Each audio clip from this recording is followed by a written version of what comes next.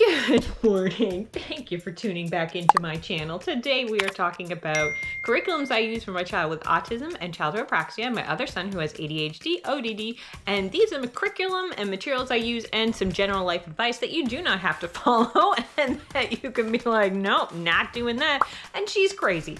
And that is fine. That is perfectly acceptable behavior. I do not mind at all. I'm not here to judge you and your choices, and I would appreciate if you do your best not to judge mine. So let's get to the products of the day.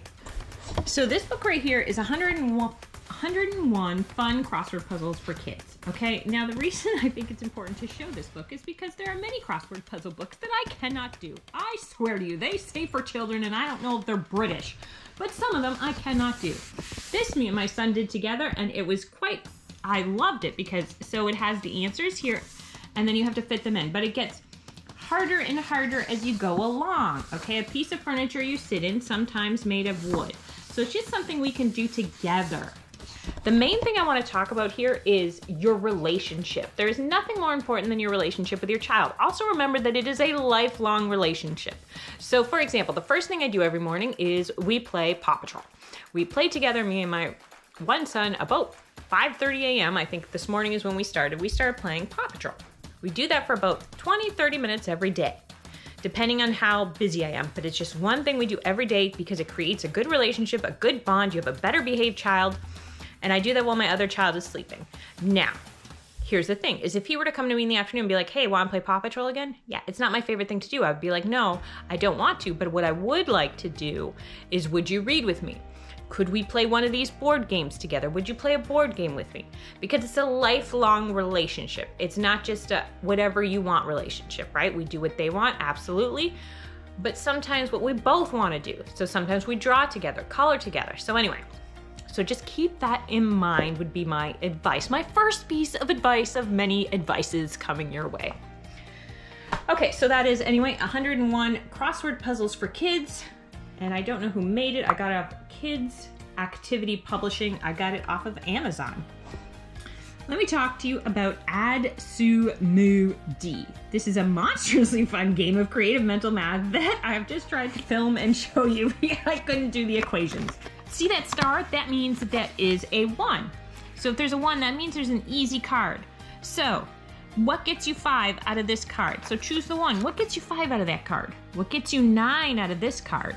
Is there an addition or a multiplication or a subtraction or a division that you can do to get there? Now, when you go to these cards, these are pretty hard. Sometimes you got to use like 3 digits to get it. I couldn't do this card. Yeah.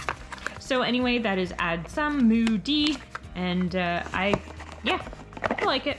So next up, oh, I have this cool thing to show you. This, I think, is the last product of the day today to show you, but I have products while I'm filming. But this is, let me show you this. So first, let me show you who it's by. It's the World Markable Map.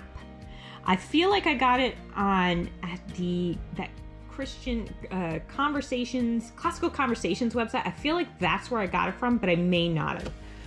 Anyway, so it's got colors on because we use it all the time. It's just dry erase markers or wet erase markers that we have on here. But so on this side is a map, and it is laminated. And then on this side is the states map. So we got a world map and a states map, and we just play a lot of games and make up a lot of games and do a lot of fun stuff on here. So that is, again, a markable map. So take a look at that. It's ginormous. We just keep it on the table. Oh, use a wet erase marker. I never read that before. It probably doesn't surprise you that I missed the fine print on anything. Okay, so essentially, if you have special needs children, let's call them that, then focus on writing, math, and reading. Those are your 3 big things. At least this is how I do it. These are the 3 big things. And remember, you're not keeping up with anyone. It's not like you have to keep up with the Joneses here. And unless you're planning to put your kid back into public school, you don't need to. And if they're not getting something when they're younger, they might get it in 6 months down the road. They might get it in a year down the road. You do not have to keep up with anyone. You just go at your own pace and watch the progress they make. Now, that being said, again, focus on reading. I focus on reading, writing, and math. Now, the writing is split in 2 parts. So that is handwriting, and if they are capable, creative writing. What that may mean is you open up a book of plain white paper and they dictate a story to you. That also helps with communication. It helps with, writing and speaking. You can even tell a story to them and say, hey, so now it might be a little overwhelming if you're like, hey, tell me that. Hey, what happened in that story? But if you're like, hey, why was the pig sad in that story? But try not to ask yes or no questions. But you get what I'm saying. It depends on their level. You can start with yes or no questions, but then maybe write it down in a story. That's what Brave Writer suggests. Basically, you want to stimulate the creative interest of writing without the difficulty of getting handwriting. Like, we're working on creativity here. So that's an element of creativity. And then just sit in front of Canva, sit in front of the computer, and have them dictate stories to you if they're able, about anything they want, about things they love. And sometimes it's easier to start with things that they have seen on TV. So, and then the handwriting. Now, for the handwriting, I, of course, use... Now, this is the thing. This is the thing why a lot of language arts programs don't work for neurodiverse kids, because handwriting is not easy. Handwriting is somewhat difficult for them, generally speaking, as a whole. And there's not much you can say about the whole. But that handwriting is not that easy, which means you need a language arts program that separates grammar, separates reading, separates writing, separates whatever you want to teach. And not to worry too much about grammar, because through copy work, through things like that, they will learn it. Essentially, they should learn it as they're going along in life. Now, let's talk about specific handwriting. So this is what I use for letters and numbers. Do one section a day. Or if they're older, they can do a whole page a day. These are B's. Notice I do not search for perfection here, because, again, we can do it again when they get older. But what you need is essentially a handwriting program, or... That's one of the reasons I don't like math with confidence, is only because the handwriting is such a big component of it for kindergarten, that I don't care for it. I've always done math with them. I just haven't done it. I've done it a different way, and I'll show you how I do it. So that is handwriting with kids that I use. Now, essentially, I focus on reading, writing, math, but then passions. Each child gets 2 passions in my head. I do not say that out loud. I'm not like, oh, sorry, you're limited to 2 passions. No. 2 passions that I can focus on. So for example, my one son, the youngest is 6-year-old, it's geology and robots. The other one is architecture. I forget what the other, and writing. He loves to write. So those are the 2 things I focus on, because again, it can get overwhelming. Like, I only have so many hours in the day, and this is the thing, is that when you have high needs children, you need to spend more time alone. You do. It's just a fact. And that's what the iPads are for, because you need to spend more time alone, getting it together, working on a project that soothes your soul so that you can be better present, better capable, and not snap at anyone and not lose your on them, because you don't want to do that. You don't want to be that type of parent. No one wants to be that type of parent. Okay, so let's talk about how do we get them to do schoolwork when they don't want to. Quick diversion is... I know some people don't agree with this, which they think it's like a punishment. It's not punishment. It's just that first we do this, then we do that. First we do this, then we do that. First we eat dinner, then we get dessert. First we clean up our room, then we get to play with mom. It's just first, then. That's how. So my ODD son especially is not into school, and that is fine. In the afternoon you can use the iPad, but everything has to be done for the iPad. So you can just wait. I'm not gonna argue with him.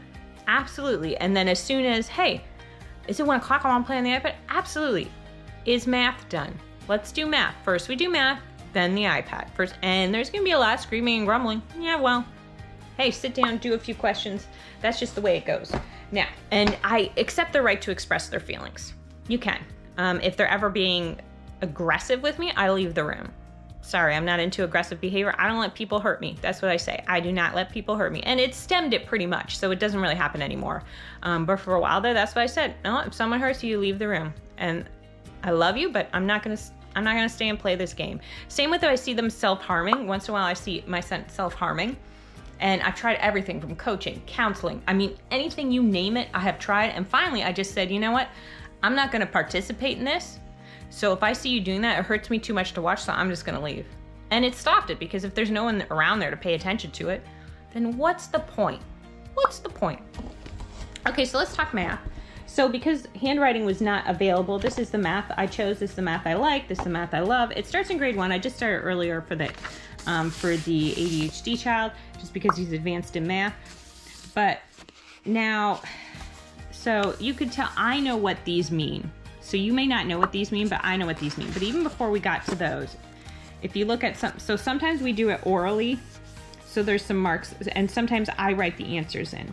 Okay, so we do it together. So that's just how we do it. Sometimes we do it, we skipped all this just because he knew a lot of it, but sometimes I pick some and I do them and he tells me the answers and I write them in, or sometimes he does it. And now before my other son who had autism, before he could handwrite, he would do dots as the answer. You give him a marker and he could do dots. So maybe not this necessarily like 2 plus 3, but so he could do dots as the answers. So even it starts off pretty, so this is grade 1 though that it starts. So this is just the warm-up. So to see if your child's there yet, this is the warm-up so they can practice handwriting if they need to, but I skipped that section because as you see how well it went, I was like, we're just not doing that. We'll just do, can he orally do it? Can he orally do that? And while they're eating, if you have a child who can't sit still, that's when I do reading. That's when I do some subjects together. Again, right now I'm doing My America, My World. I read it during breakfast or lunch. My America's freedoms, the freedom of worship, the freedom of speech, freedom of the press, freedom of assembly. So very basic. Again, the only thing I don't like about this is a Becca, it's 20 bucks. You don't need the manual. The only thing I don't like about it, and this covers also history and geography, FYI, is that it mentions school. So that I don't like a lot because Becca is for like Christian schools, and every morning at school I stand with my class to pledge allegiance to the flag. So that I don't like it, and every book at least mentions it one time about school. But it's still a very good book, very simple. Like just read a little bit at breakfast and lunch. That's where I teach a lot of subjects is, hey, we're sitting down. So this is what I'm teaching. Let us talk about children's passions. Okay, so one of the ways they can engage in passions is, so for example, my one son who wants to be an architect and is interested in drawing, we draw hotels together.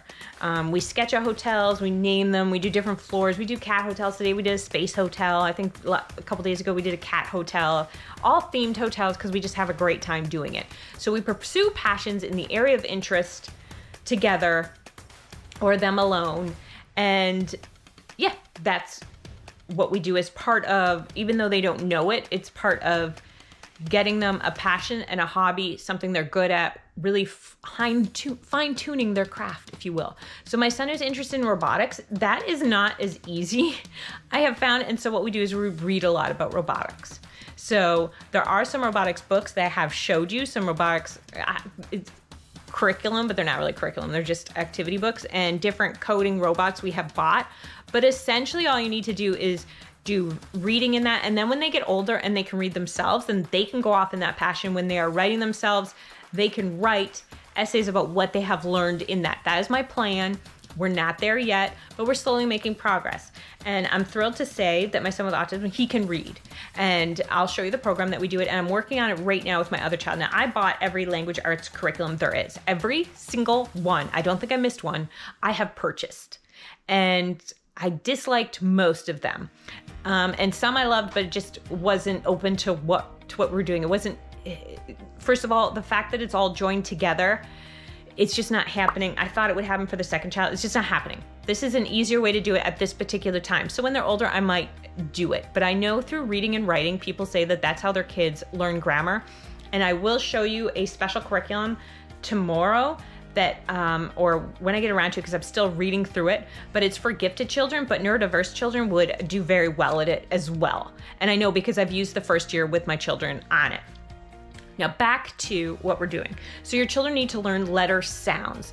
Your letters have a first name. They have a sound followed by a last name, and or one of it's the name and one of it's the sound. A, like apple, ah. This is A. He's like ah. So if I could go back in time, we're not supposed to teach the alphabet by naming. We're supposed to teach it by like sounds, but no one gave me that memo.